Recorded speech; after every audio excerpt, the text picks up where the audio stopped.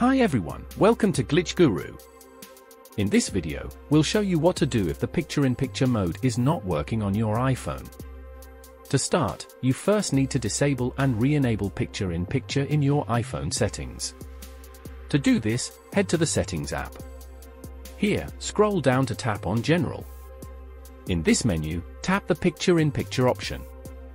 Now, disable the Start PiP automatically toggle and re-enable it. Next, if you're trying to use this PiP mode on YouTube, you need to ensure that the feature is enabled. To do that, tap your profile icon in the YouTube app. Here, select Settings. Now, tap on General. In this menu, make sure the picture-in-picture toggle is turned on. If you don't see this option at all, make sure you are subscribed to YouTube Premium. If the issue persists or you are facing similar problems with some other app, you can try uninstalling it from your iPhone and installing it back. Once you do, your issue will be solved.